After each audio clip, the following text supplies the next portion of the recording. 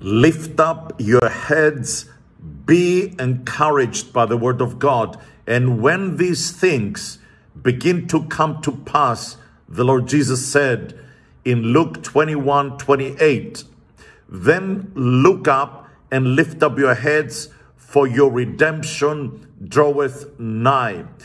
In Romans 8:23, and not only they, but ourselves also, which have the first fruits of the Spirit, even we ourselves groan within ourselves, waiting for the adoption, to wit, the redemption of our body.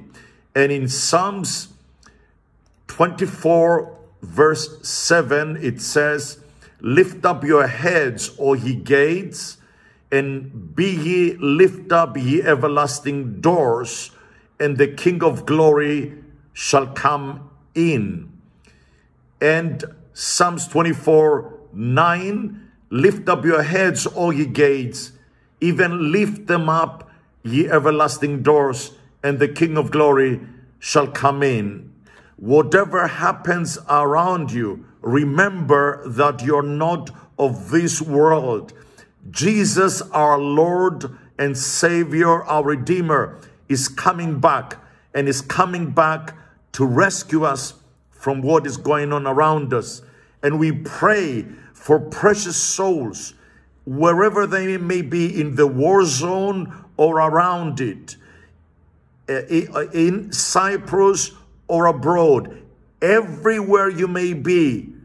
Our hope is not to the left or to the right, or in front of us or behind us. We look in front of us, we're disappointed. We look around us, we are depressed. But we choose to look above and be blessed. From whence cometh our help? Our help cometh from the Lord, who made the heavens and the earth. Psalms 121. Be encouraged, lift up your heads, for your redemption draweth nigh. Maranatha. Amen.